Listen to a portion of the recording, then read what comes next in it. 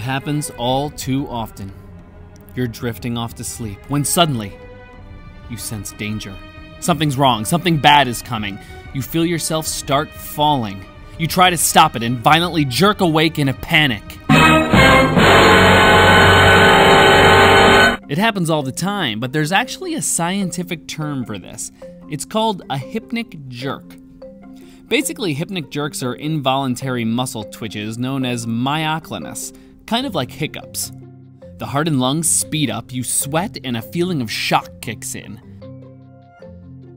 Researchers are still trying to find out exactly why they happen, but a psychologist at the University of Colorado has a very interesting theory.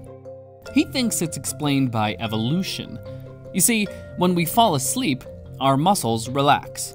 But primates used to sleep in trees, and that muscle reaction triggers in humans an archaic response that makes it feel like we're about to fall out of a tree.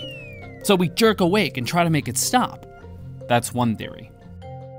Another psychologist says that hypnic jerks are actually the final bursts of daytime energy slipping out. Whatever it is, it's scary. But don't worry, 70% of people experience these things. So, you're not alone. It's the stuff that makes bread chewy and is used a lot as a meat substitute. So why has it riled up people everywhere?